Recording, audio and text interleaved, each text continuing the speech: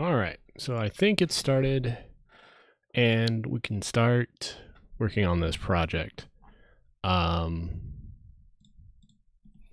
of this I'm going to actually be debugging because apparently I have not tested this project very much in Windows. I tend to only test it on my Mac, but it is cross-platform and just needs some cleanups. And you also are going to get some blatant errors. In fact, I think all the remaining errors are ones you're going to get if you run the tests. But let's start with an intro. So Quail is a project that I started on after my effort with the EQGZI system, which is a zone importer for EQG files, right? So what it did, that thing, is it was focused on zone importing. What Quail is doing is it's breaking down a lot of the file formats that are found inside of EverQuest, and it's breaking it out so that each one can be parsed, loaded, and various operations can be done on it. So it's a very in-progress project, but to kind of show it in context, we're going to go hop into a EverQuest copy. So I'm going to grab this vanilla RF2 client that I have, and let's go grab in fact, I have a couple examples here I need to grab anyways, like SteamFont. So SteamFont Mountains, right, has a EQG file, and inside of it, there's a bunch of different types of files. The DDSs are textures. The .lit, this is lighting data, and that is actually one of the file formats that there is some support for. As you can see in the README, lit, I have load and save. It's not amazing just yet, though, on its support. It also does EQGZ extraction, EQG extraction, but I also support TOG, which is a definition file of sorts with like toggleable features, I guess.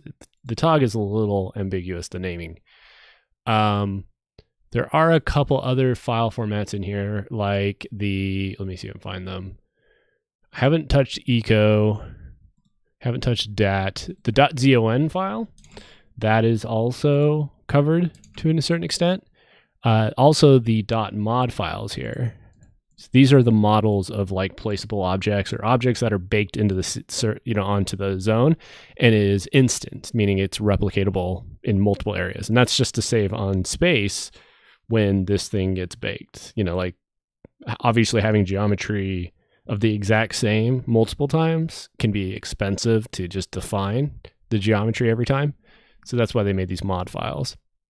And yeah, so as you can see, kind of the goal with the project is the ability to work on the files that are inside. In fact, I'm going to go ahead and copy the SteamFont Mountain EQG and toss it into Quail, into I believe I have a EQ directory that I tend to put these in. It's actually been a bit since I've used this. And if you run Quail, well, first of all, I have a path error again. Blend path. Yeah, we can just do this. All right, so we get a little completion thing here, right? And one of these steps is that we can extract and we can inspect. And if we go ahead and let's just build the binary. So quail.exe is about to get built. You can see there. And if I run quail.exe, we get this, right? And we can go ahead and like inspect the EQ SteamFont file. Oh, inspect called. But what we're really after is extracting. Extract called. Did it actually extract? No. Ha. I guess my code is incomplete. Where the heck is this? Is going to be under command extract.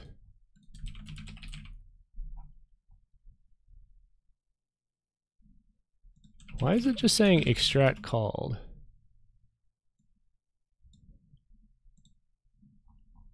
What?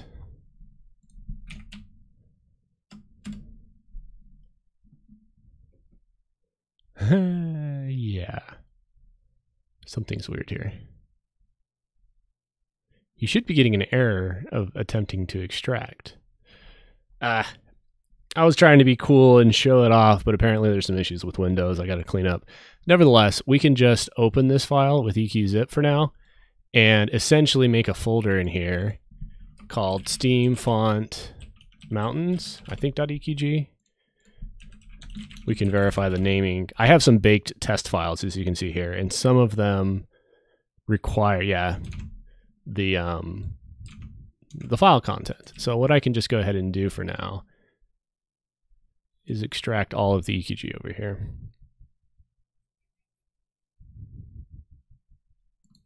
And once this finishes,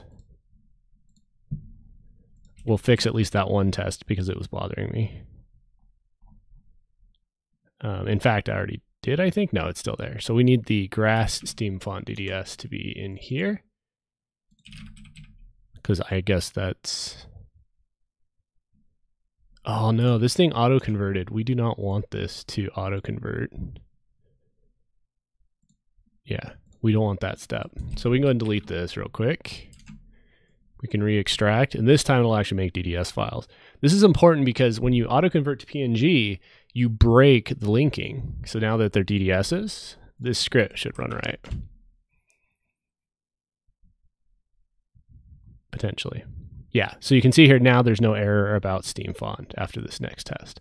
These other errors are because those files don't exist in apparently EQ. There's a temp directory and there's a couple GLTFs that I don't bake because they are, you know, not necessarily copyrighted, but they have their own licensing. So I just don't bother with them. But now that we got that working, we can go ahead and show off, you know, a little bit of how this works. So if you target most files, let's see if we can find one that we could test real quick. So if we go to like mod, right, and we do a, why not? Well, so this one is attempting to use eCommons GLTF, which of course I don't have on this for this computer. Same thing with a lot of these actually.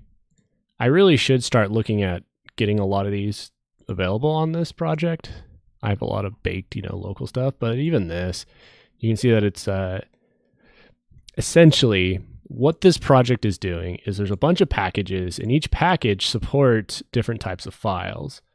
And the whole purpose of this project is to parse and convert various parts of EverQuest.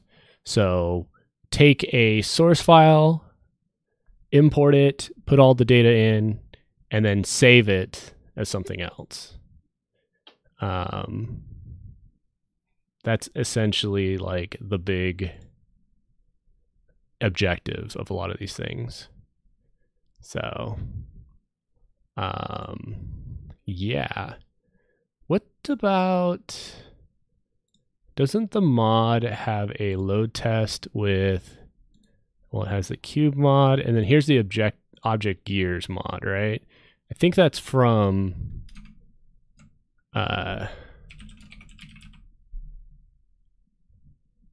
yeah, you can see that it is right here. So what we're going to actually do is we're going to update this to go to EQ Steam Font mountains.eqg like this. And this might actually work now. Let's see.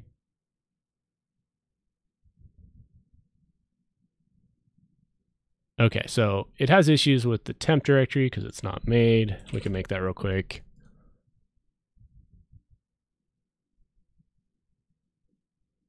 And there.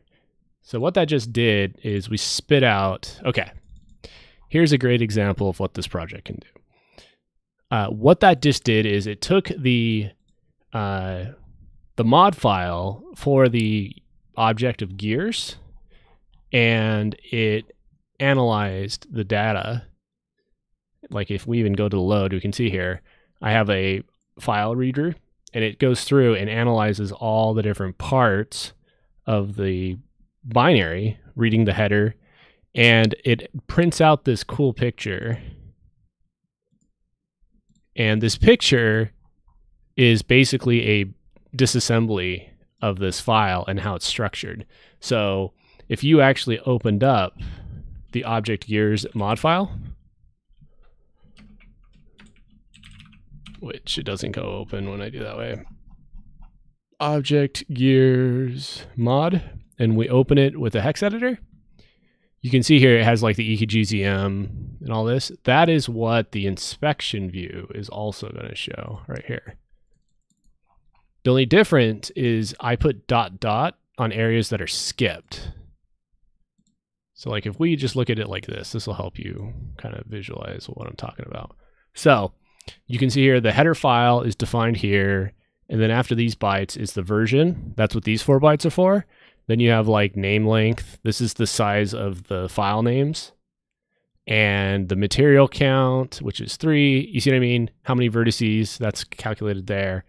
And you can kind of just match what's inside this file with Quail, and this visualizer just kind of helps break down what everything is. And then here's all the properties that are baked inside the mod file, including like bone data and all the other geometry that's baked. So that's basically kind of the goal, is to disassemble all these proprietary file formats and turn them into manageable, parsable files. Because once they are loaded, right, like which is what we have theoretically, the next step is to generate the out file. So if we go to out2, put it over here, this file is essentially an attempt to regenerate the mod file from the loaded data.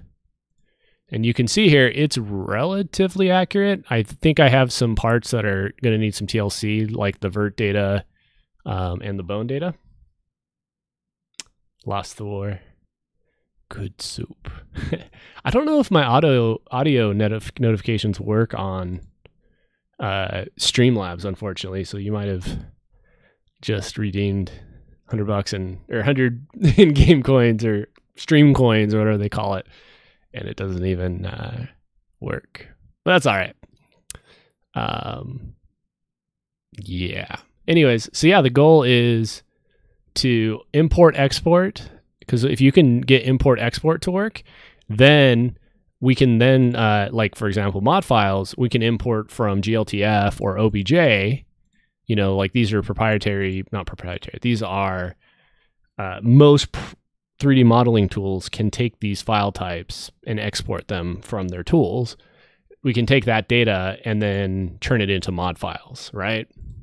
And in the same perspective, we can export, like this isn't noted here, but export to GTLTF would be the next step, right? So then we have true bidirectional importing and exporting conversions going on. That's kind of the goal with Quail. And you'll notice that this kind of takes a step back from what EKGZI did, because in EKGZI, it took the entire EverQuest EKG file and turned it into like this, you know, conglomerated plate of every part of it. With this program, you can specifically target a file and it will parse just that file and any sort of relative data according to it, right? So like when you load a mod, it does have references to material and texture files. So those do get referenced and loaded potentially, but they're not a, you know what I mean? It's not requiring the full EQG assembly. Because the general goal of this project is when you have a project or a file like Steam Font, you can manage it now as a folder like this and basically hot edit all this data to prep it to be finally exported. So yeah. Anyway, so like here, let's look at a toggle. Oh, this is just a test file, so this is definitely going to work. Yeah, this is just going to generate a the buffer. What does it save it as? Where does it put this? I think it just spits it out on the file. I need to get a little bit more consistent with my inputs and outputs on this project. It's a little all over the place. But you can see here, I'm creating from nothing a toggle file, and then I'm generating this data with it, which is test1, test2. Because toggle files are actually kind of human readable. You can see over here. But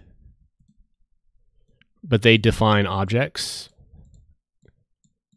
and they're usually based on a light data. You can see here. So this is something I'm hoping to fully support at some point.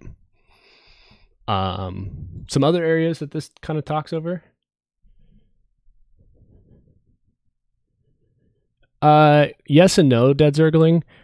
Quail is built to hyper-focus on specific files, but also do the all-in-one, right? So Quail does do, the goal is to have Quail do all the different features that like EQGZI is currently doing. However, you get a little bit more control at the, individual step, right? So like, instead of having to fret over, take X file and turn it into Y and all the implications in between, I'm breaking it down so all the implications in between can be tested, can be identified, can be parsed, and can even be done individually, right? And then we can assemble all the pieces to generate the whole orchestration. You know what I mean? So we're focusing on the trumpets, and we're making sure that they, play the horns properly. And then we're, focusing on the strings instruments, the clarinets and all that. And then when we're all done, we can basically take like a blend file and turn that, just like what EQGZI does, turn that into a EQG file, right? That's kind of like the end goal. But in order to do that, there's a lot of moving parts in between, right? For like every object instance, the definitions of them, how those objects are actually defined. I want to get that all so that it's isolated and scoped so that we can focus and fix problems. Because one of the problems with EQGZI is you get one little hiccup on the whole all-in-one and the whole thing crashes, right? Or it doesn't load the file. With Quail, right, you can now specifically pick a file that's independent and analyze and work on that specific support without having to worry about the big picture stuff, right? Like, for example, my apparently EQG extractor is a little wonky right now, but that doesn't matter. I can use something else, extract it, and now that I have, I can take advantage of what's been extracted for the other steps. Yeah, exactly, Zergling. And not to say that like Quail fixes that necessarily, the one mistake, 0 kbg, but it does improve the overall experience. But yeah, that's kind of the goal. This part right here is massive. Like, I know this may not look too, it looks visually fun, but this is so helpful when you're like analyzing the different files, because a lot of this is just undocumented. And when you have a visualizer like this, right, that's kind of taking the field data and like pumping it out and giving you mapping on the actual file, this is huge, because you can use this to identify, what needs to be worked on and find the patterns on the actual file and, see where you have misalignments with both the input and output of a file. So, yeah. Technically, right now, Quail is, well, obviously it's not as feature complete as the EQGZI, namely because I have a bunch of bugs that need to be fixed. Like the EQG system has some bugs. It looks like it wants Arena. Let's go grab that real quick. I'm curious actually how it works in... I don't have... C drive games, EQ, vanilla. We want arena.eqg. Apparently I was using that one. Isn't it AQG? What the heck? Arena.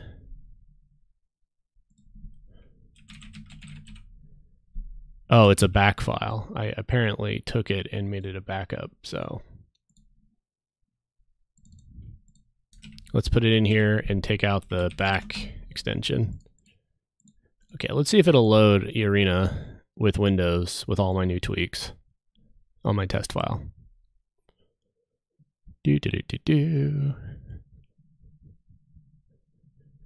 It's apparently compiling this for the first time run. I can hear my hard drive working. There. So it just says okay, and that's fine, because the whole point of this is it outputs a PNG. That's probably something I'm going to tweak. Like currently I output the PNGs over here.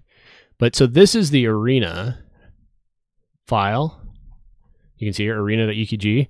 And this is all the different CRC outputs and files that are made from Arena.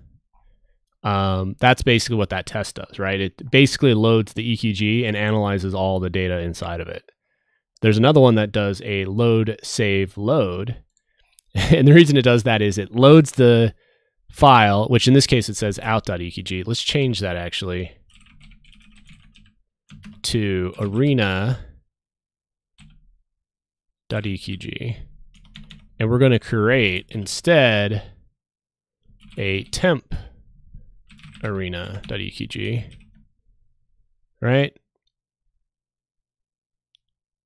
So we're going to create temp EQG, then we're going to reload the temp version on the second try, like this, and we'll output 2. Okay, so what this is doing, okay, just kind of rewind what I'm doing here. I'm taking the original Arena file, right? I'm loading it in Quail. Then I'm creating an output file, and I'm writing the Arena file back out through the save process right here to temp Arena, right? I'm also outputting a out PNG, which I'll probably call this, you know, arena original.png. Okay, so I did all that. Then I'm reloading the Arena that I just generated, right? And then I'm saving the output of that, and we're going to call this arena new. Okay, so let me show you the run and you'll get a better idea, assuming I didn't screw up any of these paths. I need to write a lot more tests, by the way. A lot of these are kind of specialized, but you know, I'm just conceptualizing this out right now.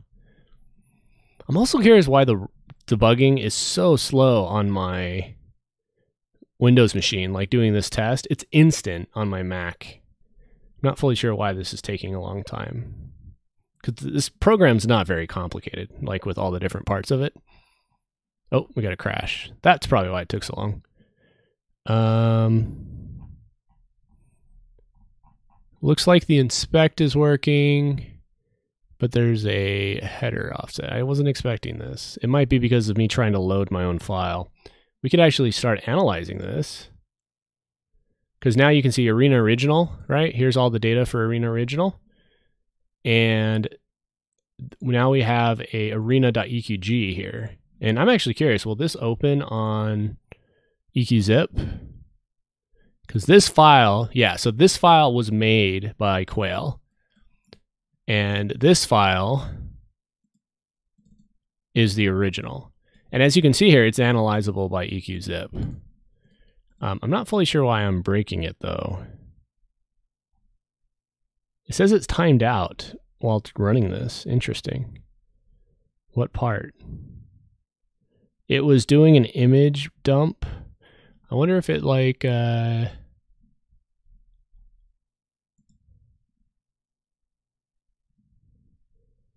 Honestly, why do you need to defer saving? Can I just output save and be done? Let's see if this makes it run faster. I don't think the defer should impact it though. I don't know why we're having a 30-second. Yeah, so that worked fine this time. I don't know why that, or I think it did. It said okay. The second file is called out2. I was supposed to call that arena2 actually. Arena.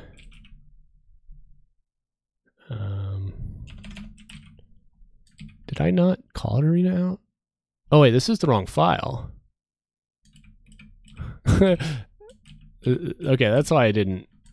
I'm on the wrong file. Hold up. I need to get back to EQGZ load test. This is what screwed up. That's why it like worked instantly and fine on the second try. Let's try this again. So amusingly, my 2 fixes to convert was deleting 1 character to fix default texturing and adding 1 character to fix light location. So I didn't even change the character count so far. Interesting. Yeah, dude, I'm really out of sync with that project. I mean, I get an idea of what you're doing, but my hope is to replace all of EQGI with this project, because this project, in my opinion, is doing it quote unquote right. And that is, I'm breaking down all the different features and I'm getting bidirectional support on all of it. Because, you know, EQGCI is not, it's very rigid on what it supports and doesn't support.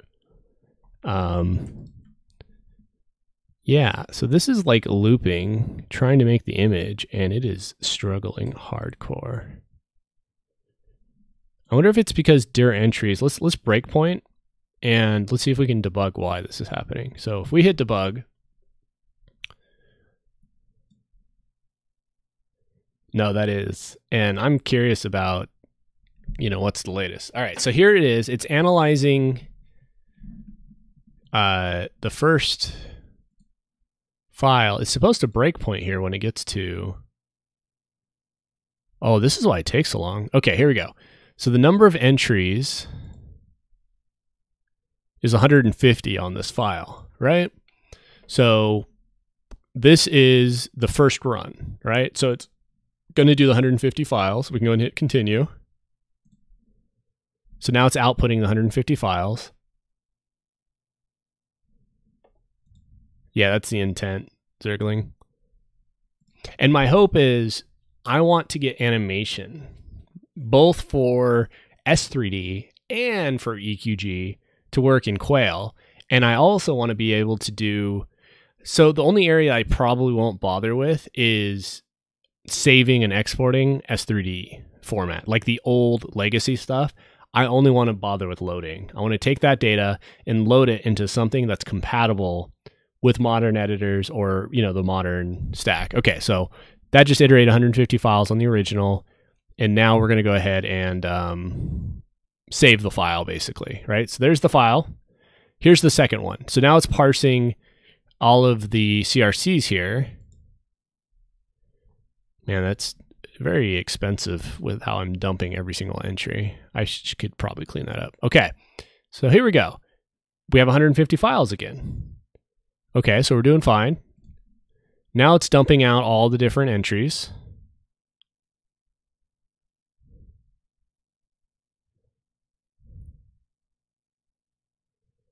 And once it gets to 150 down here, I'm curious if it crashes again. I don't, maybe it's because loading this file takes so long that this test doesn't work so well. that actually might explain what's happening here. So it wasn't that this is truly failing. It's more, it's longer than 30 seconds to fully extract this with all the analyzers and the dumps that I'm doing. Yeah, because now it just hit the success point again. Now if we hit continue, done. Detaching, files done, and now we have new versus original. Obviously this is doing like an inspect, and that's what these pictures are. But what I'm really after is you'll see like my ending is misaligned and slightly different between the two, as you can see right here, which is a little worrying. I'm pretty sure I do a different date timestamp on the very end. Oh man, this picture's so big you can't see the bottom. But theoretically, a lot of this file is the same. Like I was able to replicate, you can see like the dir offset is slightly different. The PFS is the same, the version's the same, the chunk data should be about the same. And I think my footer is off. I'm going to go ahead and remove, I'm debating if I want to remove the each entry or not. But basically you can see what's going on here. We can do an analysis actually. We can go to hex editor, take this file, then we can go to the hex editor on this side for this file. And now we have both files side by side. And the part I'm interested in really is the bottom. So you'll notice one thing I've done, and this is just my latest version, they timestamp on the normal version with like the same date every time. Where me, I'm actually creating the last date. Also, they don't have a Steve ending, and I do. I wonder if that's partly why. I'm pretty sure EverQuest doesn't like my zone files, and that could be partly why. But that's something I need to debug on Quail. There's a lot of little bugs like that, but as you see, I am very close to recreating the original EQGs and making it so that, you know what I mean, it loads and generates an EQG. Yeah. So that was one of the projects I was working on, was I had to clean up EQG. And there are a ton of little sub projects that need to be done. And each of these just need time. I need to spend the time to sit down.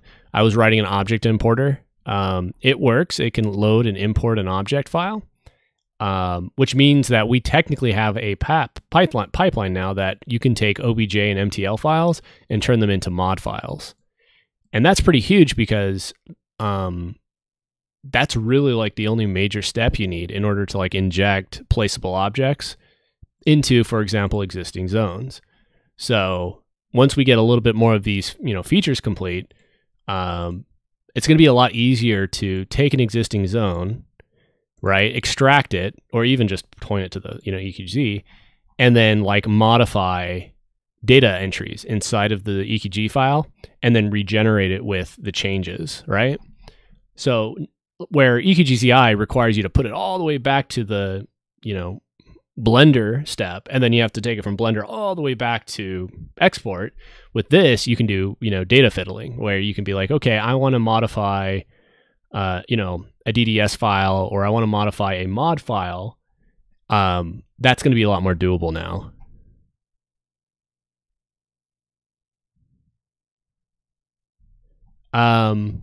Regarding playable races, so that's a whole can of worms. But the first step to playable races, yeah, my audio triggers aren't working on Streamlabs, unfortunately. I should fix that. I have it working on OBS, but Streamlabs is a little outdated, unless you guys can hear it and I'm missing it. But yeah, as far as playable races go, first step is making NPCs work. And we do have a pretty significant effort milestone for that to work towards. If we go back to EverQuest and we go find like a NPC, which here's a bat, right? You'll notice we can take the bat. We're actually going to toss it in here. Bat EQG.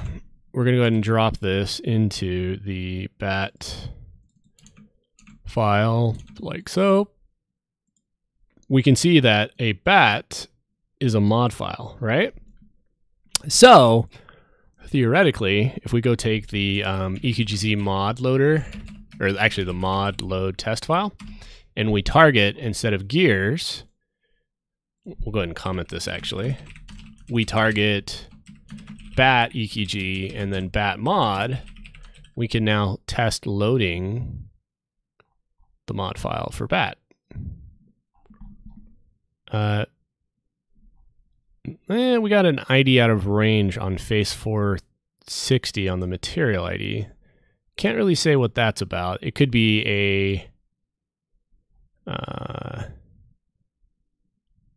that's interesting. I just randomly tested that, obviously. Let me see if I can fix that. I'm gonna write a bypass for that real quick. Material by ID for face this. I'm gonna just squelch this for now, and I just want to see if it will work. This is because I'm like analyzing. Okay, so material name is now not found on add face. So again, I'm just going to squelch that. I do a lot of like sanity checks on things, even a little bit more diligently than what's required. Yeah, exactly. -- test. But let's see if it actually output the file. I don't know what's going on now. It's like taking a long time. But that's also because we load, save, load. Oh, it did finish though. So this file, oof. Okay. This file, I believe, is the bat. And there's so much, yeah, you can see here all the bones and everything. I recognize. So you have like the root bone, the pelvis, the chest, all the rigging, the neck, the head, brow. Interesting. Is it really that? Ear, jaw, lid, head name, head cam. So there's a lot of bone rigging going on just even a bat on modern EQ models. But you can see there, this is kind of an example of, you know, loading a mod file, and it relatively works. Apparently, I can't tell if this is my fault that these two have to be commented out like this, or if it's the file's fault. We can try another one real quick just for fun. I don't normally, I'm not like stress test loading stuff right now because obviously we're still prototyping. But yes, it was not a catastrophe. Black Sails a zone. What's a classic race model? I'm trying to think of one that's like simple. Like orc. Isn't that one? I can't even tell what these are. Yeah, this is like the modern orc. There we go. But this is going to be a little gross. But we can try real quick. So let's go ahead and just pop that in here. And yes, I do have an extractor. For some reason, it broke on Windows conversion. But we can go ahead and copy this over real quick. It's not end of the world to use EQZip. And let's go to the tester again. And let's go ahead and run orc now. That should be all we need to load it.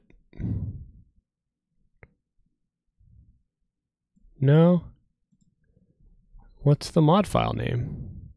Oh, this is old school. MDS. This is another file format. I don't think I actually support. This is an EQGS. Do I have an MDS file? No. So that's another file format that needs to be supported. I'm not fully sure what's the differences between MDS and MOD, but you see that mod files are EQGM, and MDS uses EQGS. And just at a glance, you can see that the bone rigging and stuff in there, there's a chance they're relatively compatible, but obviously that's another like to do, you know, is to add MDS support.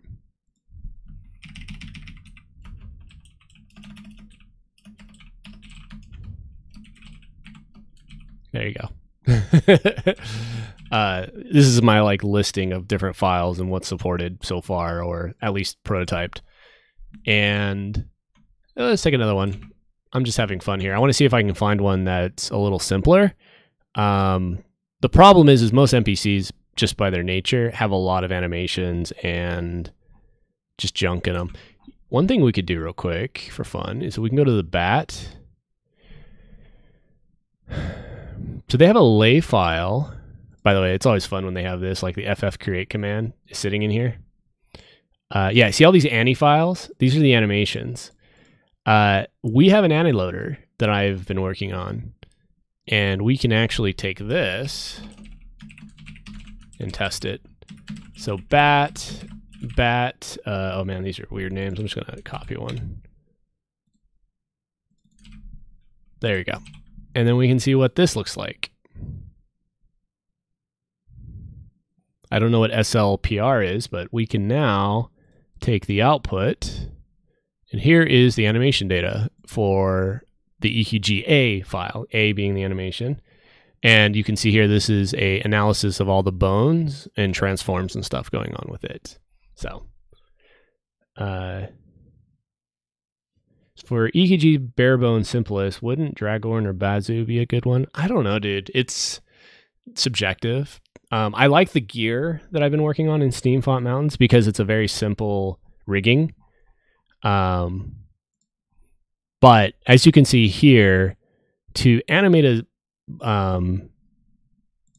like a bat, and I think this is just the old school OG bat right here.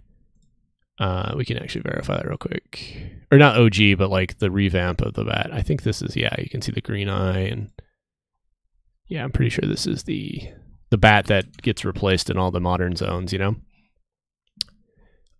You can see the number of animations it uses. But I'm pretty sure my animation loader is now properly parsing this file. And we now also parse the mod file. So we're on the good track, right? We're getting closer to getting to the point that at least loading and parsing the data, and therefore, once I can get the data parsed, I can start working on getting the data to export. And that's key, because then we have a struct that we can then map external tools, right? And then we can write loaders for like whatever formats we want. And, you know, write some adherence standards, but you can see where this is like compartmentalizing each of the steps. So like if we wanted to make a custom NPC, right, we could potentially take a blend file, load it up, and convert it with certain standards and export it as a mod file with all the DDSs and ANI files. You see what I mean? And not be as stickler as we are with EQGZI on like standards and stuff. That's kind of my hope, my end game goal. And the same thing with zones, right? Where a zone is ultimately, I believe, the TER file. Isn't that the big one? I'm a little rusty on this. Yeah, this is the terrain file struct. This is where the majority of your model data is. So the terrain file structurally has a very similar style to mod files. However, mod files can be animated, and these are like placeable objects. These are, you know, baked assets.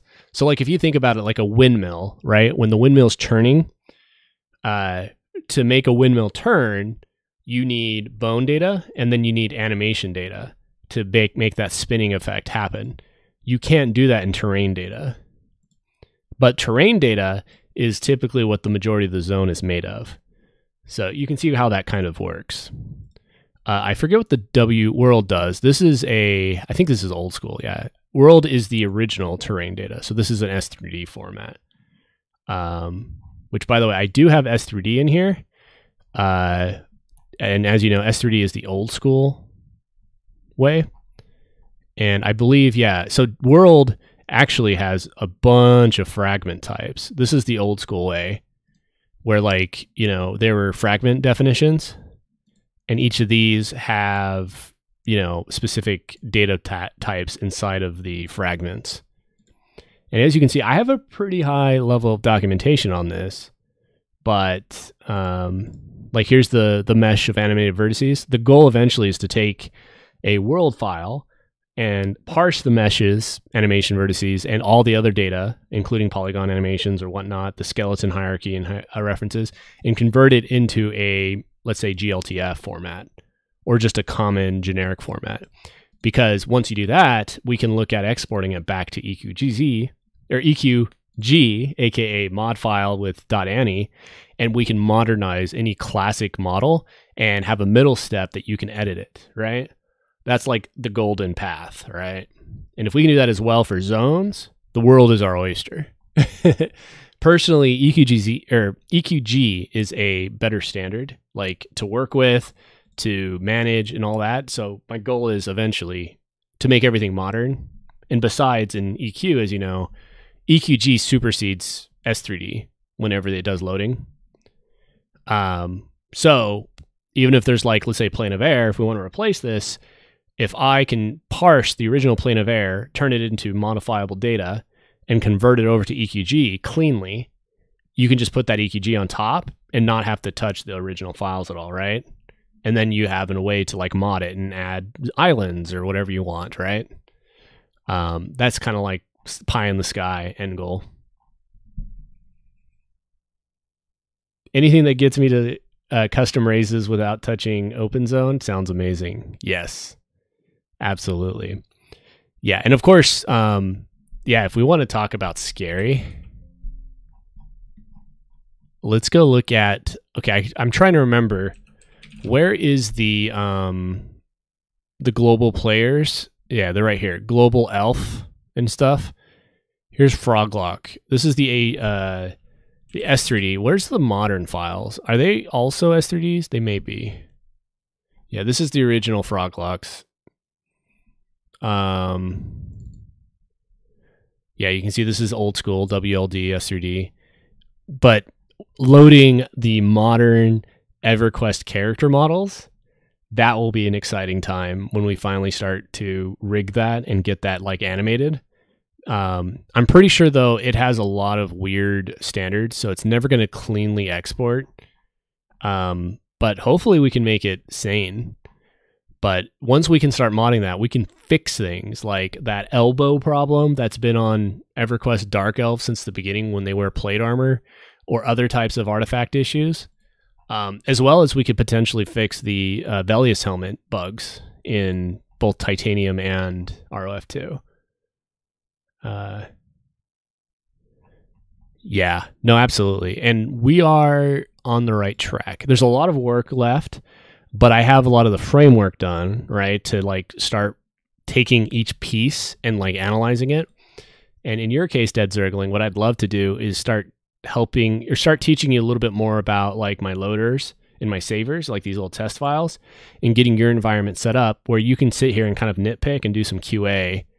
Because even if you're not a coder, if you can find me patterns on like why, you know, the output file is not right or misaligned, or, you know, some of the calculations, that would be huge for me to save time, right? Because that's kind of like a testing front. So, you know, of course, if you can code, you can potentially fix a lot of these. But if you have struggles like keeping up with the code, even just being able to run the tests and do ABs would be huge to, you know, do checking and stuff, or, you know, targeting different EQG files, kind of like what you do when you export all the different spell effects. Doing things like that for me would be massive. And as you know, one thing I really want to now address is that the ANI file is now theoretically getting loaded into the bone datas here. But this data type doesn't align one-to-one to the GLTF skin and animation data. So we're going to have to write a conversion map between the, you know, the triangle meshes and the standard that GLTF uses and the coordinate system, and even the pivots and how it does like inverse bind matrices and everything. This all has to be converted from a EverQuest style to, I think GLTF is the best winner. And once we get this conversion done, I believe we're going to miss some data, but I don't think that's the end of the world. And what I mean by that is like the size of a bone is data that typically gets stripped out because it's not required in order to replay animation data. However, that's super helpful when it comes to like modding this stuff. But like Blender can take a GLTF with skin rigging and, you know, animation data and work with that to, like it'll give you simulations that'll at least give you a visual to artistically kind of mod, you know, joint data. Yeah, so what I'm saying is there's likely going to be a loss of data on this conversion, but I think that's totally acceptable for anybody. And it also technically means that if we take somebody that's good with rigging and animations, they could rig up a file in any modeling program, export it to GLTF, and then we can take that GLTF and turn it into a mod and an ANI file. And, you know what I mean, go full circle. And all that data is going to be stripped on the export as well. You know what I mean? But that's because it's not supported fully in the ANI and the mod file. Yeah. And yeah, the animation data, I got to figure out all the interpolation types, if that's even supported or not. There's a lot of work to do. But we're on a good first step. And I believe EQG animation data is like uncharted territory. Most people have focused like all their previous effort in S3D world.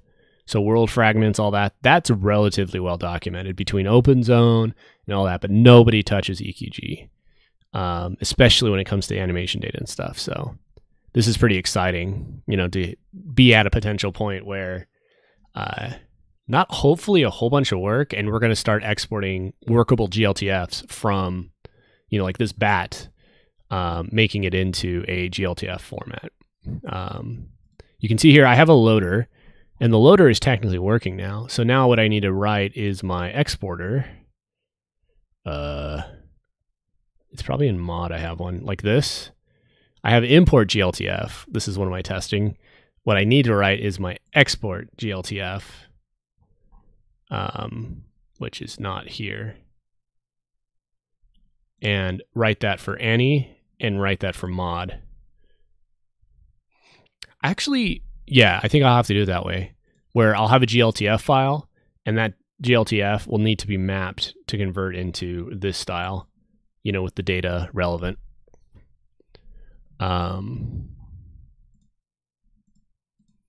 Yeah. So anyways, fun stuff. One thing that's a little interesting is when we load a like bat file, right? What we're probably going to need to do in the quail parser is when you target a mod file to get all the animation data and output it to a GLTF, I'm going to probably have to iterate the path and look for .ani files and load all of these as new animations with their file name being the animation name. So like this is a swimming bat and this is a walking bat, and bake all this into a single GLTF file, including the texture references. And I'm not fully sure what the PRT, PTS, and all this is. This looks like points of like damage points and stuff. So this is going to be a whole other part that needs to be supported eventually. So lots of work. But that's basically like where spells effects come from and things like that. Yeah, and this looks like a little bit more of that. In fact, are those both EQPTs? No, this is a PTCL. But you can see like damage point, spell point chest where it casts. And then these probably match together because you can see now spell point default, root bone. This is more bone rigging stuff that needs to be mapped out.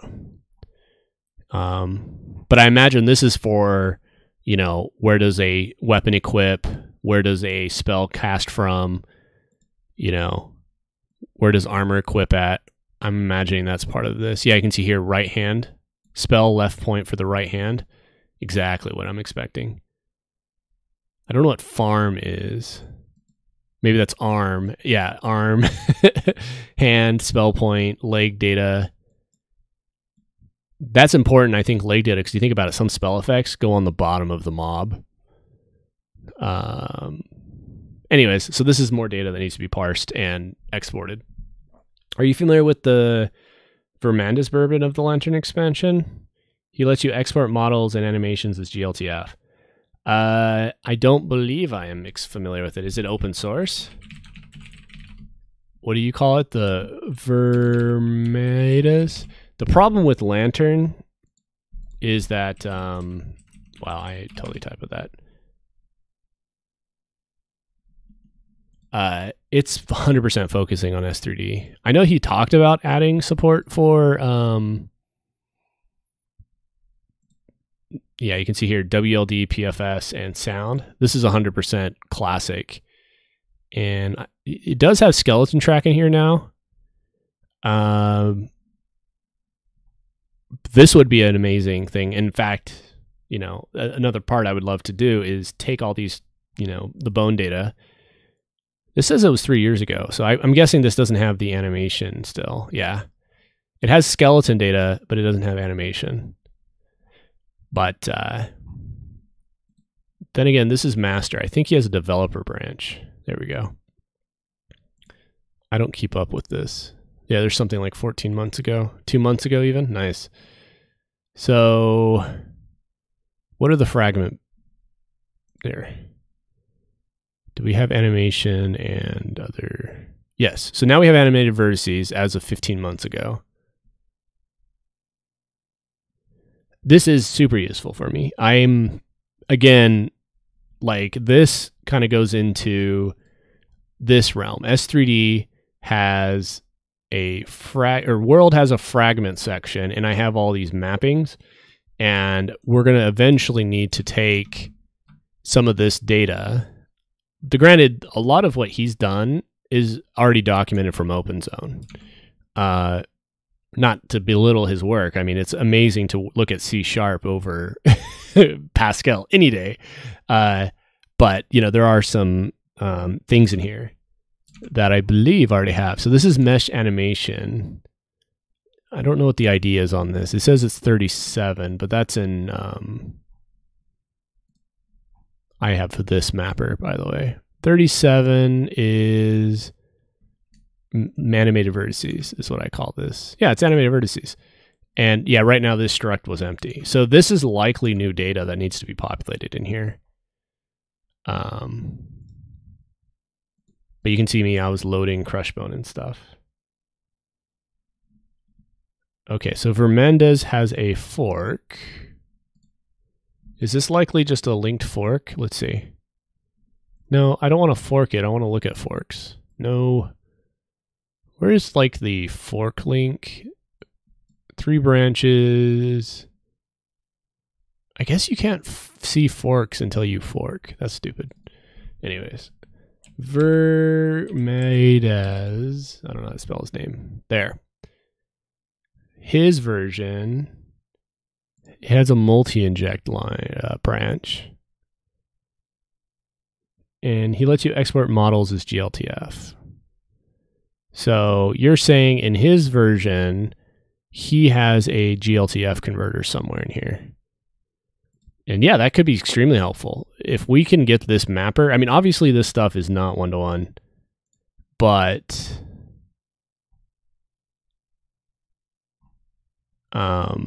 if we can leverage some of this tech into Quail, that would be amazing. Because, you know, ultimately the goal of Quail is not to specialize. I don't like world files very much because it's a kind of archaic style and there are limitations galore on it.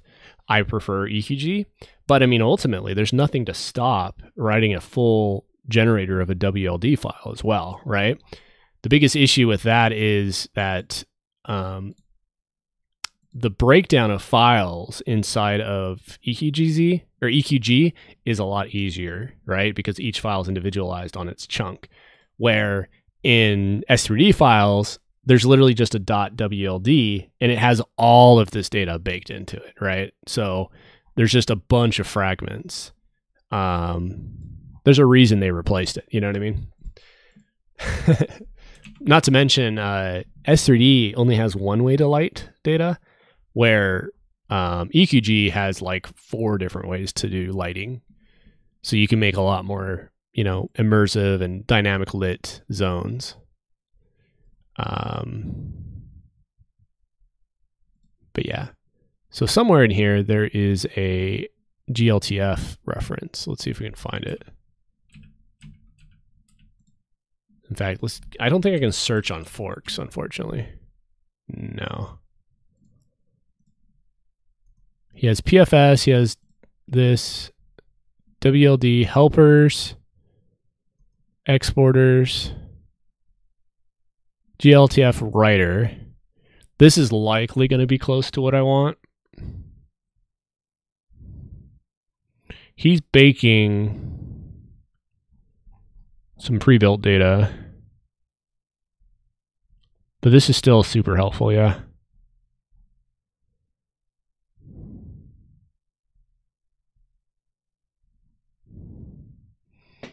Yeah, you can see how limited the shader types are on the classic, but that is cool that he's, you know, mapping the EQ material shader types to a GLTF material types with like the alphas and stuff. I'm assuming he's unidirectional too, right? Does he allow you to import the GLTF back to S3D? I doubt it. Because I don't think Lantern does that. It's an extractor only.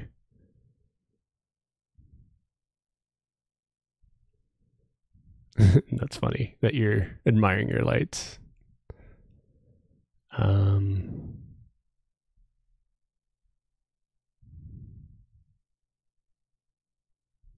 Correct. This is mainly for the Lantern project, or they're remaking a new client, and this is like all the extractors to take the old data and turn it into a modern format, which is totally cool and admirable, and not to belittle their project whatsoever. They've done an insane amount of work. Hugely appreciate it. I love this stuff, right? Like, this is huge. I'm gonna probably even note it. Probably my README.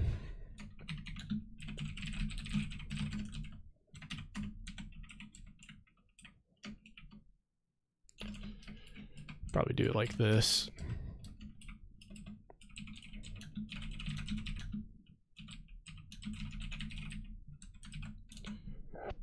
But that's cool. He actually got the rigging for animation data. The old school animation system you can see here is hard baked on a lot of the pre-made styles, and I believe the new version has a little bit more data in this. Does he also export pivot points, like the spell casting locations and stuff? I'm guessing he skipped that. Most people don't go that intricate on some of their data. At a glance, it doesn't look like it. Is he even does he export a bone, or does he just export the animations? Let's see. Skin. He has is skinned. It's a Boolean. And he's adding triangles to meshes.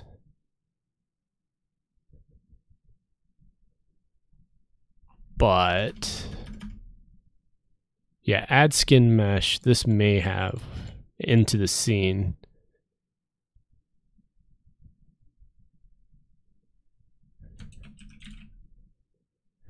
Here's your singular bone indexes.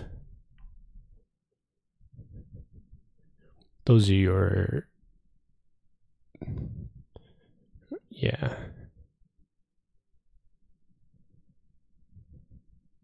Yeah, this is the crap we're going to have to learn.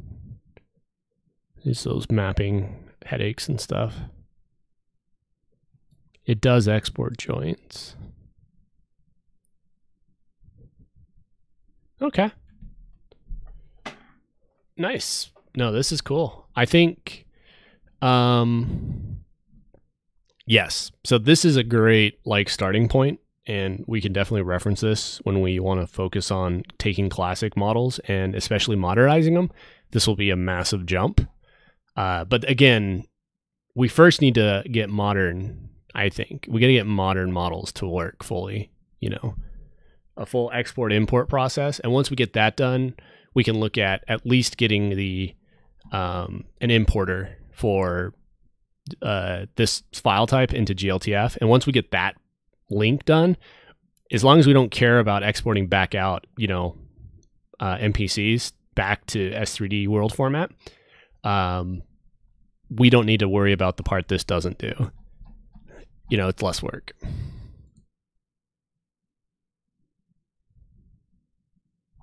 Yeah, this is my goal right here, to do this with basically the EQG format, is to take this style. The difference, though, is unlike his, I'm not just looking to load it and export it as GLTF. I also want to then take the GLTF and turn it into, the proprietary formats. So bidirectional is important to me, because that's what we need in order to make a true editor. And that does add a lot of, exactly, two-way bidirectional. That adds a lot of headache. For Spire, you just need it to have the GLTF export step, but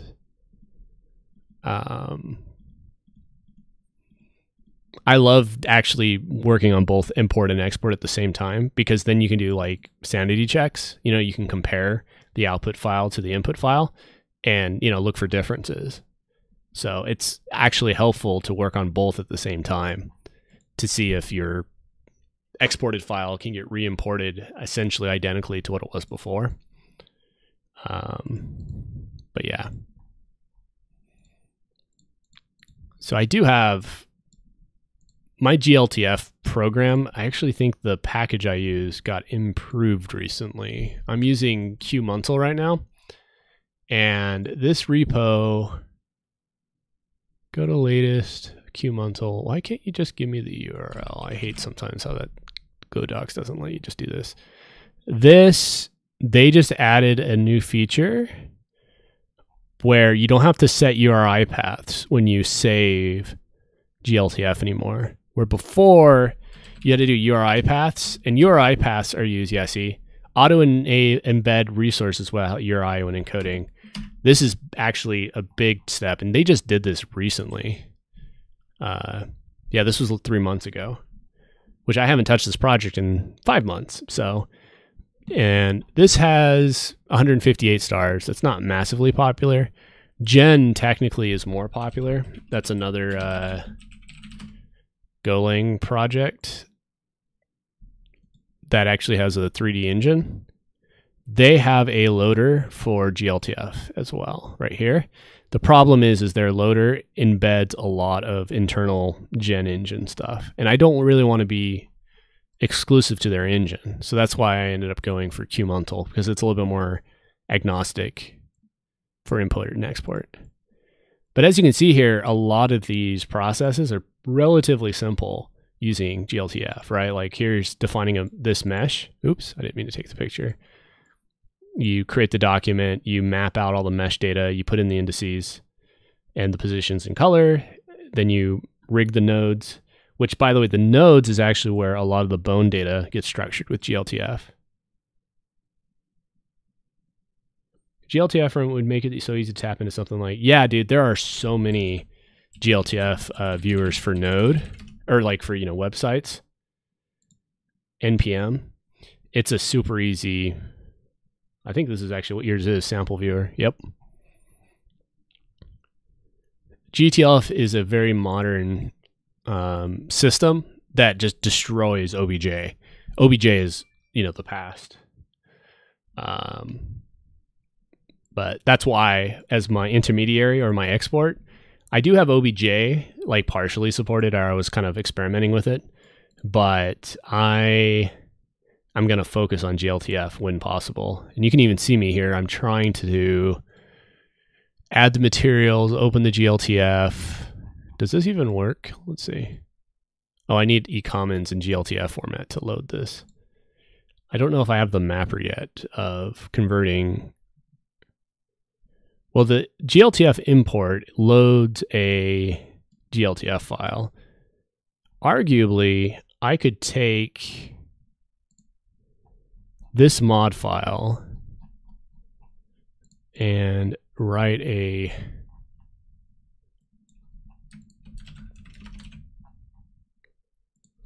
test load save GLTF, right? And we can take the object gears. I doubt this is going to work. There's still a lot of steps to this, right? But we take this file and we create a new file called GLTF. And then we go ahead and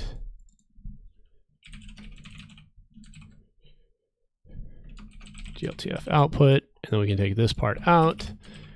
And what we're going to go ahead and do is after we load it and we save it, we're going to do save,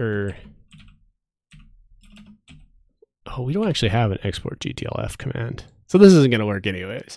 I need to write the function derp, but this is going to be my next step. Is I have an importer.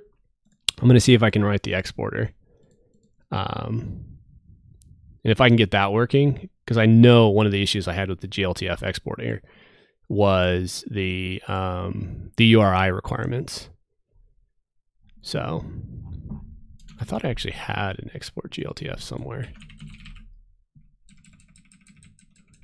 There. Terrain file, I had an exporter for GLTF. You can see it here. So you can see me here, I'm rigging the terrain file, which is kind of similar to mod. I could likely take a lot of this and just almost copy paste it over into the other file. Because terrain and mod are extremely close.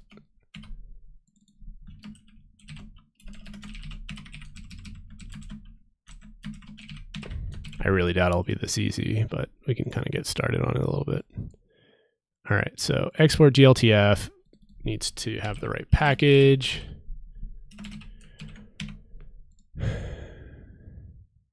Wow. Hooray for standards, right?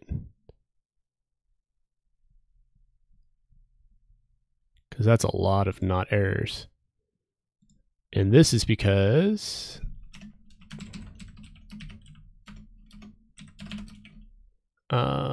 oh, we don't have to create the file, so we can just do there. So let's run this test. And let's see how my exporter works. Hey, good night, Aka. So if we go to EQ, temp, now we have a GLTF file. Seriously doubt it'll load, but you know what? Let's give it a whirl. Yeah, dude, it's only 10 p.m. here. But you can see here, it looks legit. Here's all the data I exported.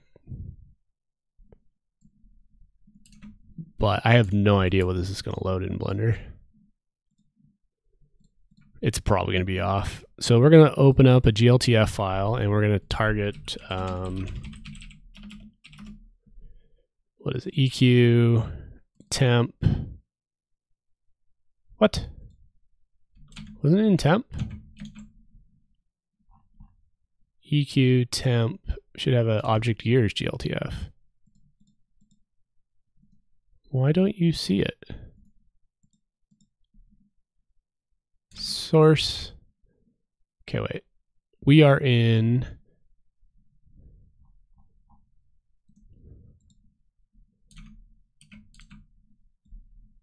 source quail EQ temp. There is a object years. Oh, it's typoed. Ha ha ha. That would explain it. Let's go back to mod load test and fix the typo. GLTF. Then we can go back to here. GLTF. And now let's open this.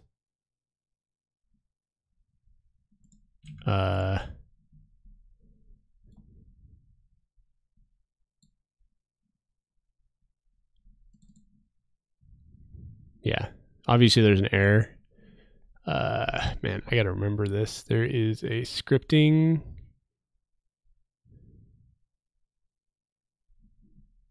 Honestly, it says it's successfully imported, but there's no data on it.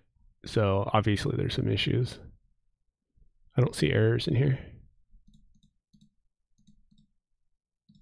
So, oh well. Well, but theoretically that means it technically worked, but there's just no data on it yet. But it's weird that it didn't even create a node. You know what I mean? But at least I got an export that seems valid. Now it's just a matter of testing it a little bit more, you know? So we're going to go ahead and revert these two changes. And what else did I add? I tweaked my zone file. I'll go put this back to object gears for load save load. We added the new GLTF endpoint. We added export GLTF. This is a lot of theoretical code that needs to be cleaned up anyways. We tweaked what Arena does. That's fine. Blender Windows had some issues. I was going to write an inline Blender system, but yeah, it needs some fixing. Here I tried to target a new Annie file. I can go back to the old one, not a big deal. And then my README added some more notes. What does README show actually like? Yeah, GLTF writer for rig reference. in lantern. There. And then we're going to go added mod export GLTF prototype. There. But as you can see, Quail as a general project got a lot of moving parts. But, you know, once we focus on specific individual parts like this mod exporter, this mod exporter is likely, by the way, going to start having an animation loader inside of it, right? So while the mod struct doesn't require animation data for the export to the mod file, we're going to likely bake in a reference to animations, probably in a map string that references mod or any like this. And what that does is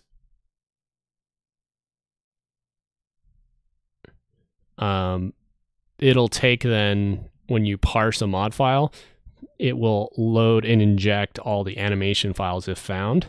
So it'll take, you know, it'll say, oh, there's a, this isn't work, you know, oh, there's a mod file here. Okay. So I'm going to parse that mod file. And then when I'm done and I have all the rigging and the, you know, the bones and everything like that, I'm going to check the directory for any ani files. And then I'm going to parse all of them and add them in as animation entries, right? And then when I export to GLTF, I'll have full context with the mod file on all the animations implied. You get that? So the ani loader would inject this data, and then I would have a map like this that then maps it for GLTF export prepping. So, yeah. What, if you don't mind, is your objective with this code? New here. So this is a EverQuest loader. Taking EverQuest files and converting them to and from more popular like engines and stuff, editors and such. So this will allow you to edit custom NPCs, custom zones. That's what basically this project's about. It's called Quail. Quail for EverQuest Universal Archive Import and Loader tool. It's interesting shorthand. But anyways, I just added some code contributions. There's quite a bit left to do, obviously. But yeah, Zergling, we'll sync up later. I just wanted to do this meeting kind of as an overview, kind of show you where I'm at. I got a bunch of effort to work on though, and kind of exciting though. Especially, I would love to be able to add like custom NPCs that are fully rigged and animated and put them into the game, because that fixes so many things. Especially if we can take like S3D and then turn it into EQG. I'm starting off. Which EQ are you starting off with? So this would work honestly with live. It doesn't really matter which EQ. This is kind of agnostic to, you know, which EQ. And then yeah, Project EQ is releasing their database. Dude, Project EQ database has been released since like day one. Where is the PEQ? Yeah, right here. So if you go to the dbprojecteq.net, here's all the down, like all the snapshots. And there's also a latest link. So if you want the latest database, you just go right here, click. So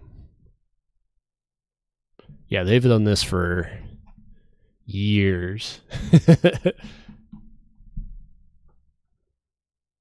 What is whole tomato? I'm not familiar with that, dude. Just curious. Didn't we have issues opening EQG past Dawn expansion before? I think so. And I think I fixed it. Like, honestly, I think that was pretty easy to fix when I did Quail. There is some, obviously problems with Quail still when it comes to opening various things. But those are more just code problems and not Quail itself or the zone files. But let's go to like vanilla real quick and let's grab like a newer zone, like Plane of Shadow. That's super new. That's the latest of ROF2, right? And let's take quail, go back to, what is it? EQ, bump. We'll make a new folder, plane of shadow.eqg, bump. And let's just take all this and extract it over. And as far as what you're asking, what you're really asking is, can I load it? In fact, I should work on that real quick. So if we go back to here and hit go build, honestly, I think it's PowerShell's fault. Let's use command prompt. Right? So extract temp plane of shadow EQG. Here we go. Extract flags.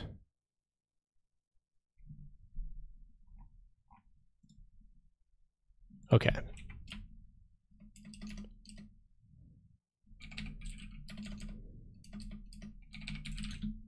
It's going to be EQ. Why does auto tab not working? EQ plane of shadow.eqg.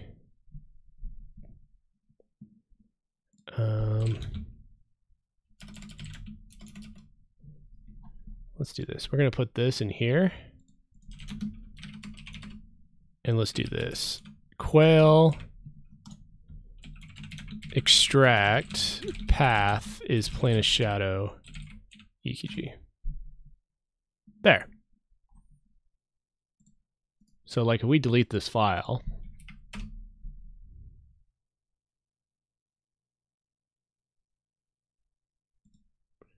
interesting, it's not able to create the path. I could fix that actually real quick.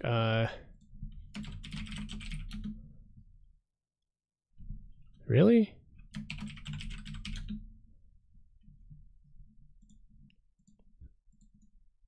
So when we run extract, it's supposed to create file right here, right? But it's telling me cannot find. This error is wrong. So this should be I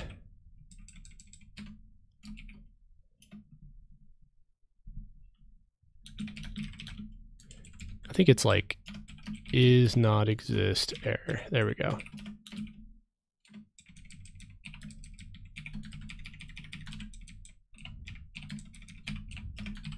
That should fix that.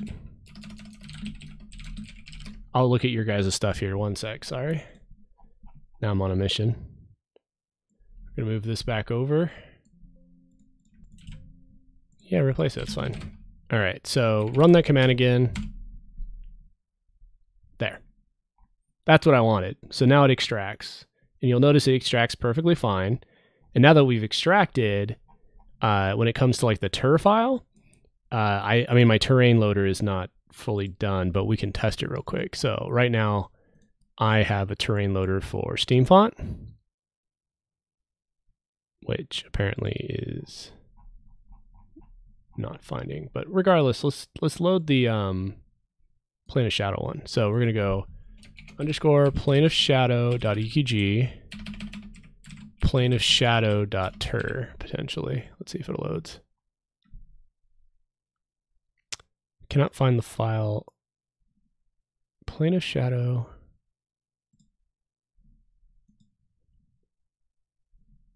Why would you not find the file located?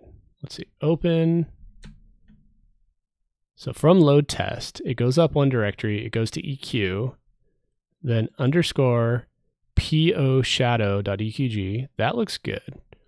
Maybe there's no .ter in here on plane of shadow. Let's see. Yeah, it's called shadow, I think. No, let's find the ter file. Where is the terrain file? Can I view this, please? It's details.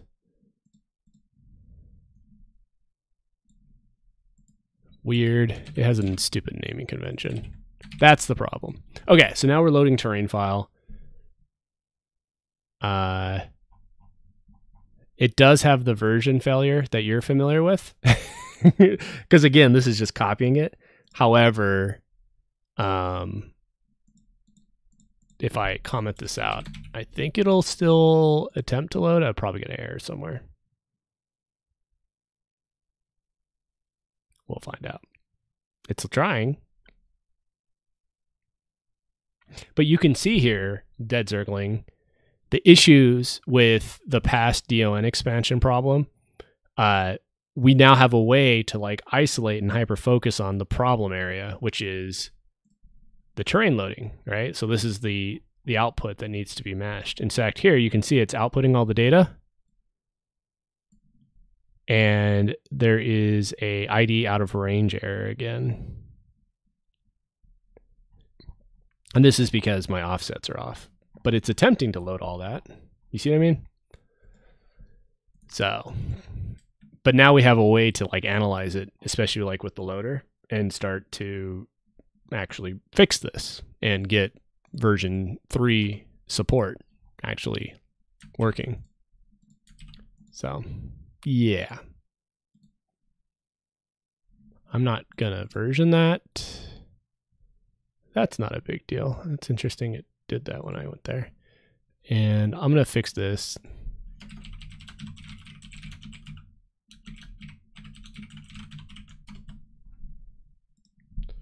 Okay.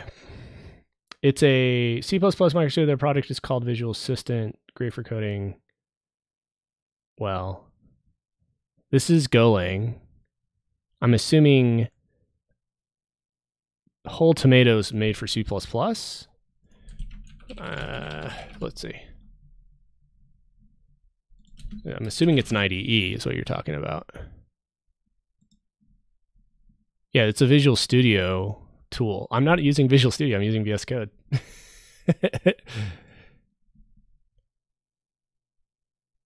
Is this what you're talking about, the Visual Assist? Yeah. This is for C#, C++. It's not even, you have to buy it. There's a trial. That's gross. Yeah, so this is Golang. So it's not even C# or C++. And this looks like an extension for Visual Studio. Got it.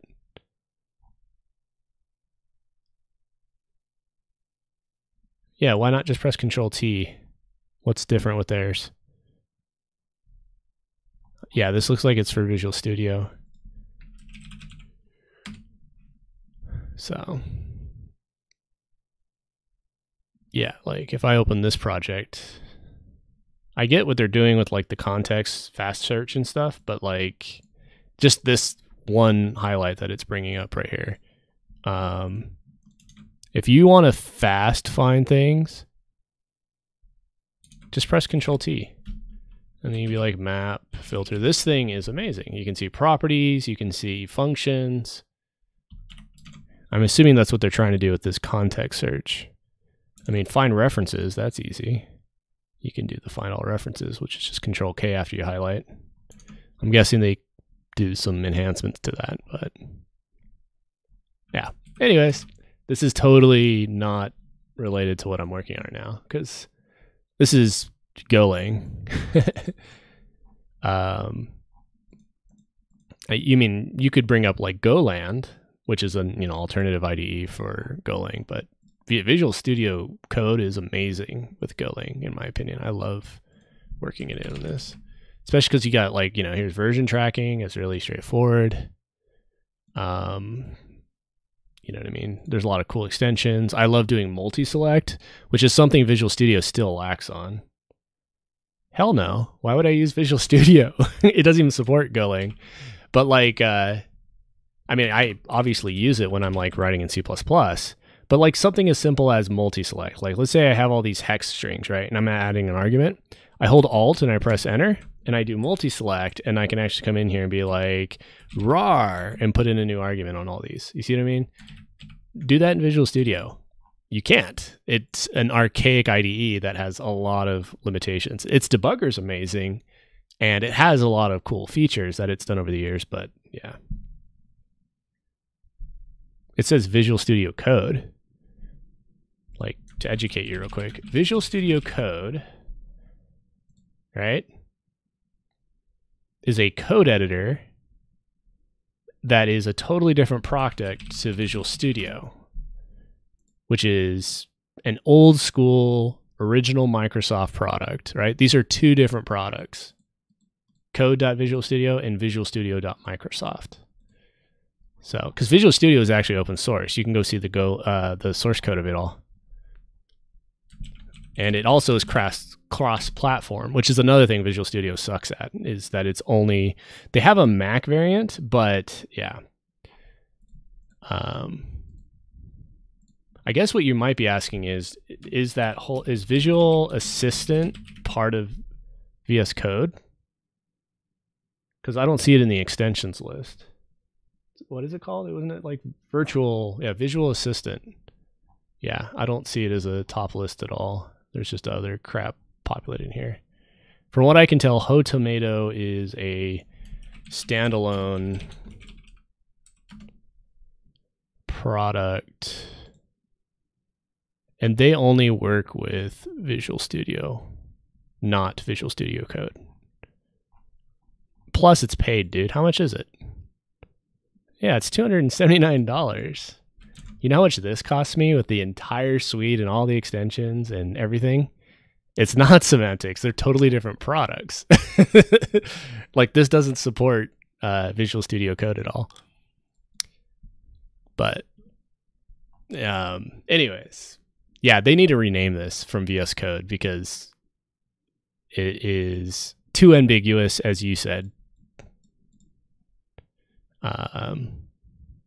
But yeah, Visual Studio Code is most popular with JavaScript and web dev, but it does have a ton of languages it supports, where Visual Studio is pretty much .NET and C++.